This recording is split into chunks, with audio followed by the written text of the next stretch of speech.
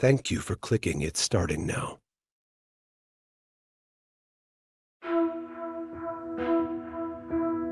Bringing Harouna to life has been an extraordinary experience. Unknown Nine Awakening is the first time that I've ever taken part in creating a virtual character based on my likeness. It's an incredibly intimate process, probably something more personal than anything I've ever done before, because it's not just about lending your voice and your face and your body, it's about transcending the virtual and infusing the character with a little bit of your soul. I saw something in there. Games have already been a huge part of my career.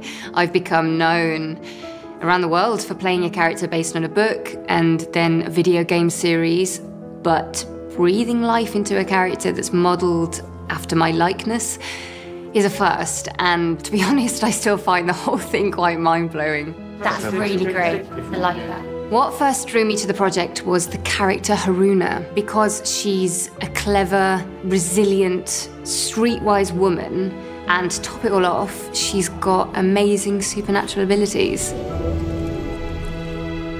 I think many people, myself included, identify with gaming characters because we get to inhabit them in their journey. So perhaps in exploring Harouna's flaws, in facing her greatest challenges, and in witnessing her growing strength of character, players also get to explore that part of themselves.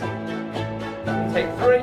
Everyone involved on this project has helped me make Harouna who she is. We were able to build and create a space that was safe and open to watch and learn, and I truly cherish my time with each incredible actor and the brilliant Unknown Nine team.